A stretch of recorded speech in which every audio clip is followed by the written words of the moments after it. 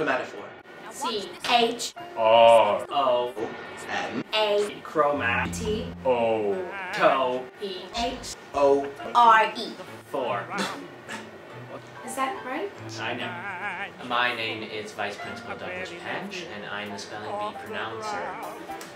Well, it's always been rather a passion of mine to go to a spelling bee. Turns out I got a natural gift for it, and last year I won the spelling bee, and so this is where I am back here today. Ronalisa Peretti, and I'm the spelling bee coordinator. My favorite's probably ibophobia. Hockey, rugby, violin, cello, double bass. I am doing my community service, so I am the comfort counselor. It's a palindrome and it means fear of palindrome.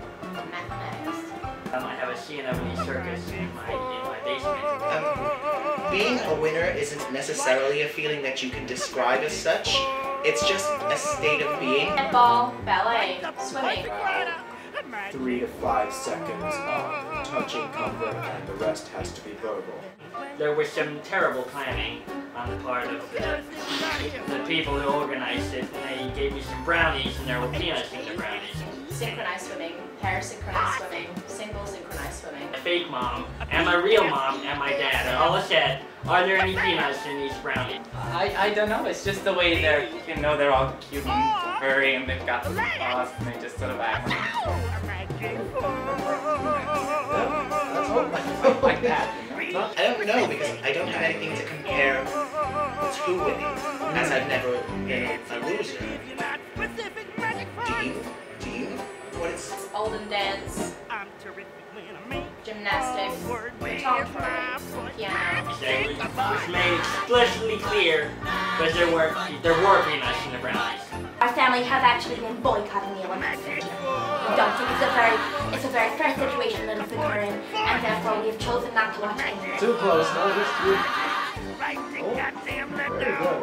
Very good. Hey, I quite like the way it's a good word. It kind of uses every section of your mouth. Organ, flute, viola, piccolo.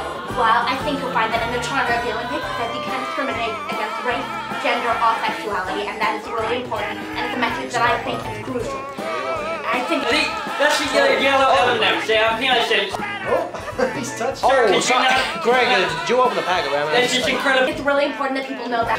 He's touching me. Because some people are ignorant of watching it, not realizing what is going on, and I think people should stop. Reckless, I can't know this interview is over. I can't do this. Greg, what? Oh, is he okay?